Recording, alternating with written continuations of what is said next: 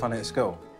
I was actually. That was the only thing I was really good at. I had that one teacher, she was just like, do you know what? You're really good at performing arts. You know that one teacher that just cares? And just No, but go on. You was a teacher as well, right? I was, yeah, and I didn't care. You didn't care? What did you teach, though? Maths. Oh, yeah, maths teachers don't care about maths, man. I think as a student, I wasn't a naughty kid. I did, like, if I was in detention, I'd stay in detention. But that's not a definition of not a naughty kid. If I was in detention, I'd stay in detention. And I'll be like, no, I'm doing my time, guys. So did you have any issues with any of your teachers? I had this really cool, like, rain jacket when I was in school. Like, Nike, like, rain jacket thing, like an anorak type thing. And I lost it in PE once. Yeah. I was like, oh, where'd that happen? Like, and then, you know, like, sometimes like, that's just gone. Some kids nicked it, and that's it. I remember being in sixth form, and I seen the PE teacher wearing that same jacket. And I was like, I see him walking the concourse, and I was like I seen the coat, and I was like, bruv, that's my coat. It's like something out of slow motion. Yeah. What? But it was just like, it had been like 2 years since. What do you think happened there? Do you think he stole the jacket, and then 2 years later, that day, he'd gone, I think it's safe now? Most probably, yeah. You know, that's when you realise that teachers are like, they're kind of like... Humans. They're humans, yeah.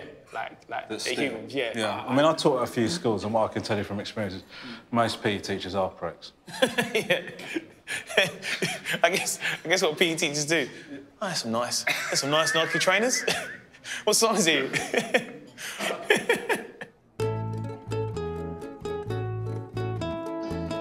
Teachers forget how much of an impact they have. Do you know what I mean? I had this, like when I was teaching sixth form, and there was this kid that he's like 18, wasn't turning up to his physics lessons, right? So I called him into the office and I said to him, look, what's going on with you? And he just wouldn't talk to me.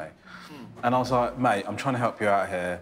Do you want to do physics? And he's like, yeah. And then he carried on messing about. And then I kept calling him, and he was just being really shitty with me, right? Like, real attitude with me.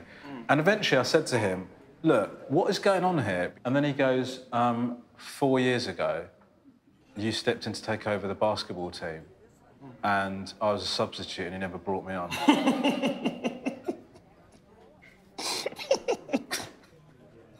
Was you kind of sitting there just like, you weren't good enough, was you? You weren't good enough. Yeah. So I had to apologise to him. Yeah. And then he was able to talk to me about... Did he come to the lessons after that? Yeah. Oh, see? But I guess he'll never forget that, though. Yeah. I hope, if he watches this, I just want to give him the message that you were shit at basketball. You're so shit. I can't even believe you're a sub.